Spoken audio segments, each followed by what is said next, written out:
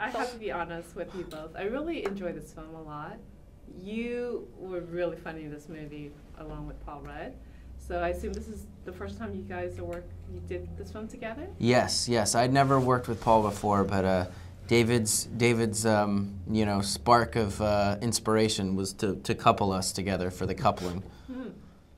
Yeah, I mean, part of the fun of this movie was kind of the anti-casting of it, putting two people that would have no business being in a movie together and putting them in a movie together, and having an actor that's so comedically well-versed like Paul play something that has a little bit more of a dramatic depth, or an actor like Emile that is mostly known for darker, more dramatic performances, and find the humor in comedy in him.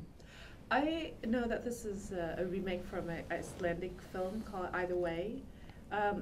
What made you want to make this film, like take this story and do a remake of the American version? Well, when I saw the Icelandic film, I really was just struck by the deceptively simple quality of no logistics. Two actors on a road, a landscape, an environment unleashed on each other, and I found the possibility of a great character piece really attractive. So I really spent a lot of great efforts to transplant it to Texas, and to put a personal signature on these two characters, but keep the common sense of logistical simplicity to the movie, where it's literally our cinematographer Tim Orr unleashing on the environment here, and then the talents of Emile and Paul in front of the camera to really bring something special and intimate, and I think a sense of character and story that the audience is going to really identify with and want to take the journey with.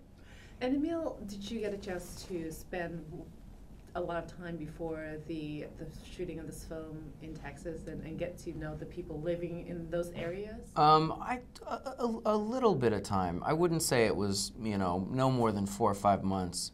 No, I'm just kidding. That's a long. No, it wasn't that long. It wasn't that long. But there was a good amount of time to research and to kind of get ready, but not an overly long amount of time in the length. What are some of the challenges that you had to endure before and during the making of this film that David didn't know? Well, I think, you know, it was. I found out about Taco Bell. Yeah, there ended up being a very strange eating habits that I had, where I don't know what happened, but I started to eat lots of fast food around the time of shooting, and I gained a lot of weight. Yeah. Which I thought you did that for the role, right? Well, I can't remember if I did it for the role or not. Did I? I think you did it because you like Taco Bell. Yeah, I think I did it because I like Taco Bell. And own it, dude. You gotta own it. Yeah, and I really like Taco Bell, so I gained a lot of weight, and then at a certain point. Did you get those new flavored shells, like the Cool Ranch shell? Yeah, I didn't get Cool Ranch. I had the nacho cheese shell with Doritos. Sweet. It was the Dorito shell with the Taco Bell. It was so good.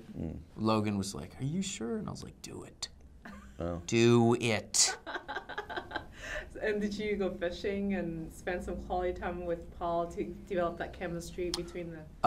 No fishing.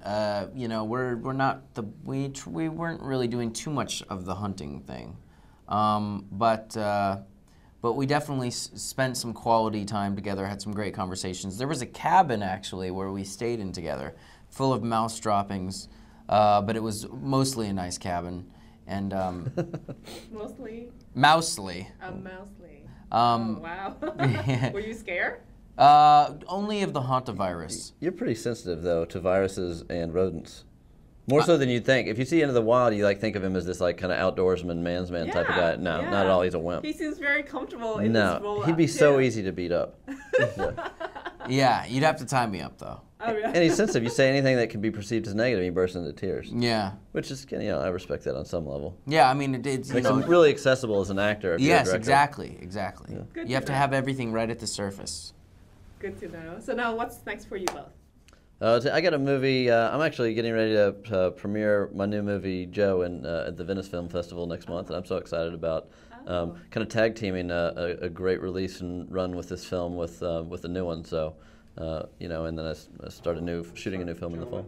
I worked on a film called Lone Survivor, which is a film about a Navy SEAL operation in 2005 in Afghanistan. And that's coming out in December. Wow, sounds really good. These two films. Thank you so much for talking to us, and good luck to everything, guys. Thank you. Appreciate it. Good talking to you. Likewise.